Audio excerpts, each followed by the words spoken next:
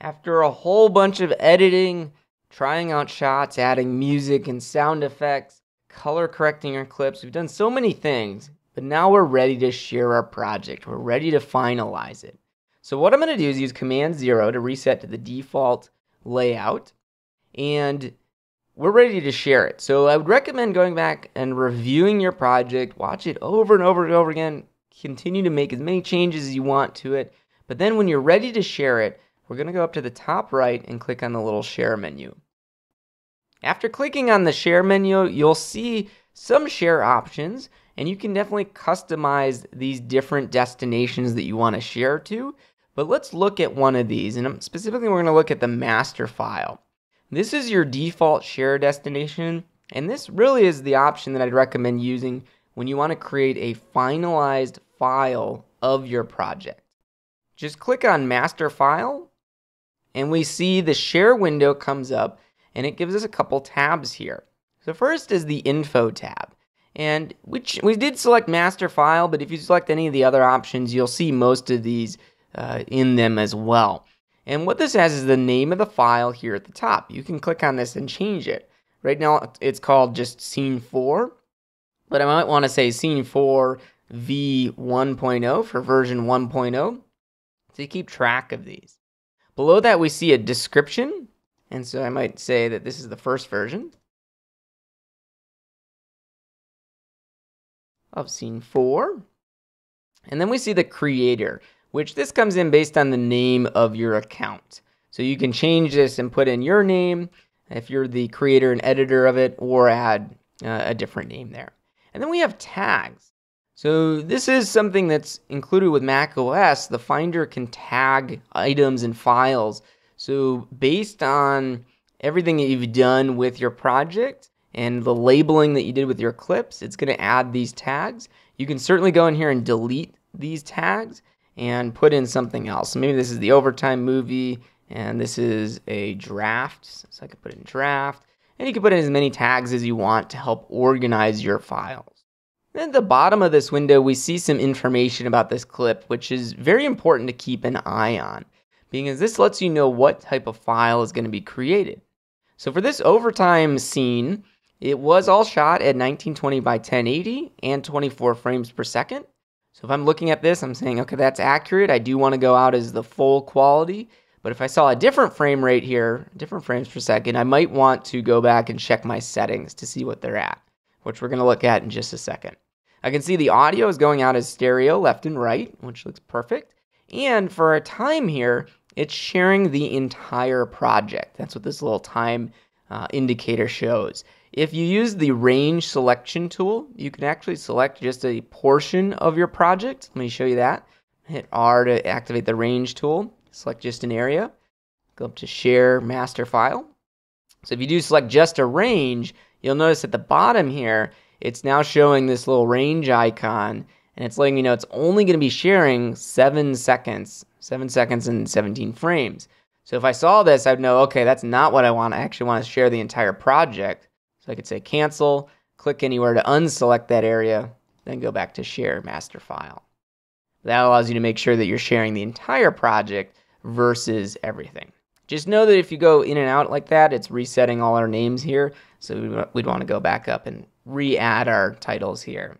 Next to the amount of time, we see the type of file that's going to be made, which is right now a .mov file.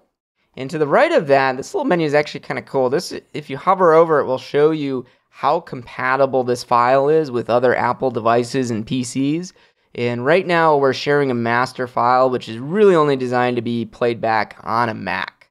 So you want to take a look at this menu if you know you're trying to share this to someone who's going to watch it on their iPhone, or maybe they're using an Apple TV to preview it. You want to make sure you get a check mark on this list, which we'll see that in another share option in just a second. And then the last piece of information here is the estimated file size. Again, this is just an estimate. When it actually goes through and compresses, it's going to be a different size. But for the most part, I find Final Cut does a good job of estimating these accurately. A couple other things. This little window here is actually a preview of your film. You can scrub through it and see a preview. Below it, you'll see warnings in case there is a warning happening. So in our case, we did add some captions, but those captions have validation errors. So that can be an issue if you're trying to share out the captions in this version. So it's good to look at these warnings if they do show up. In this case, it's a caption issue. I can actually just really quickly see what that is. I'll go to the timeline index, click on roles, enable the captions, and hit this button on the right to show them on the timeline. And there I could see right what the issue is. These two are overlapping, which they shouldn't be. So I'm going to use my select tool, and we'll just move those so they're no longer overlapping. Cool. And then if I go back to the share menu, hit master file. Again, I have to redo our information here. Look at the bottom, verify everything looks good. It does. Notice there's no more validation error in this window, so that looks great. So that's the info tab. The next one is the settings tab, and this is probably the most important one because this determines how this file is going to be created. So we see the format, which is both video and audio, which makes sense. If I wanted to send out just the audio, I could do that. Or if I know I'm trying to publish this to a specific type of device, I could select that here. And this is great because if I select Apple devices, notice it's no longer creating an MOV. It's going to create an M4V file. And if I hover over my little screen here, I can see it's compatible with a much wider range of devices. Not the oldest iPhone and iPods, but for a lot of the current generation iPhones and iPads, it is compatible here. It's also compatible on a PC and Apple TVs. So this might be a way that we want to share it if we're trying to have a bunch of people look at it.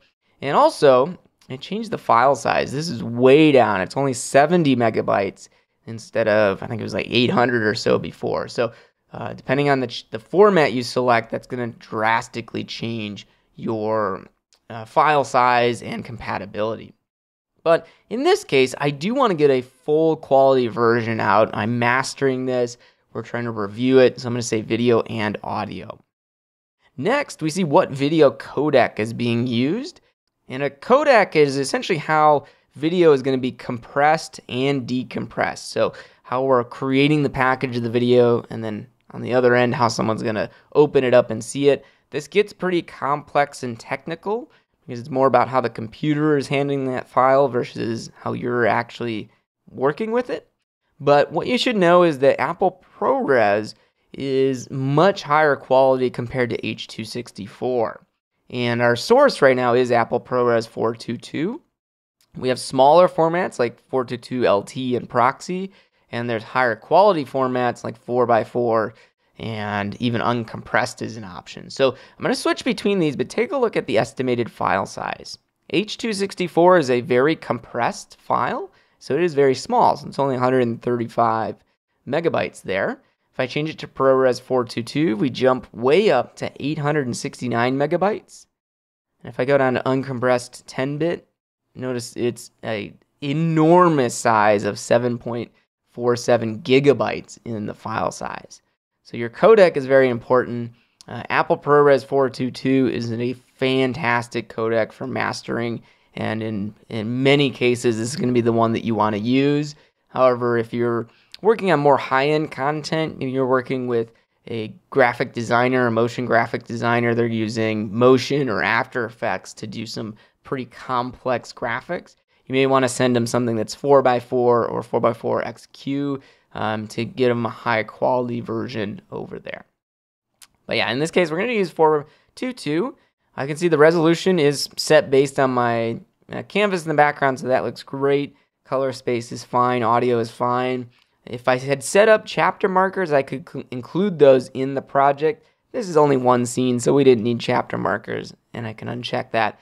And then the final thing here is, what are you going to open this file with? And QuickTime is the default. That makes sense. But if you just want to share this and you don't need to open the file, you can say do nothing. But in this case, I'm going to choose QuickTime, and that looks great there. And then again, I'll go down to the bottom and review it. It's just a Mac format. That's okay. So that's the settings tab. And if I go over to roles, I can see what roles are actually being exported and shared. So it's exporting them out as QuickTime movies, which is great. You could do a multi-track QuickTime movie, which would actually send out multiple video layers in a file. And you can also do each of these as separate files.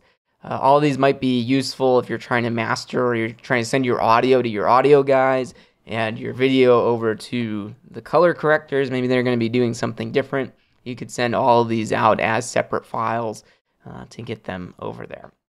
Regardless of what you select here at the bottom, we see a list of those tracks. So it is sending out my video track, which is fine, and it's sending out audio, and all of the roles are being included.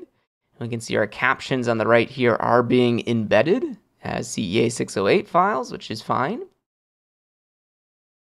And if I wanted to, I could check this box to export them as a separate file, but in this case, I do just want it as a single file, so keep an eye down here.